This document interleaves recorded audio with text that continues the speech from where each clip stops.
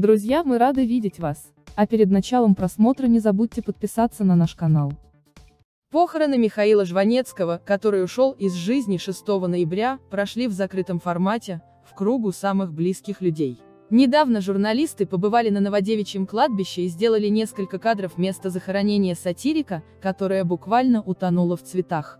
Поклонники и друзья артиста принесли такое количество траурных венков, что места у могилы писателя им не хватило. Цветы пришлось ставить вдоль других участков так, что они буквально образовали целую аллею. Большая часть венков была из живых роз белого и красного цвета, а также гвоздик и хризантем. Корреспонденты Nation News обнаружили среди них цветы от Минкульта, Москонцерта, губернатора Московской области Андрея Воробьева, российским СМИ, одесситов и многих других. Михаил Жванецкий скончался на 87-м году жизни. Официальную причину трагедии так и не озвучили. Не забудьте подписаться на наш канал, чтобы не пропускать свежие выпуски.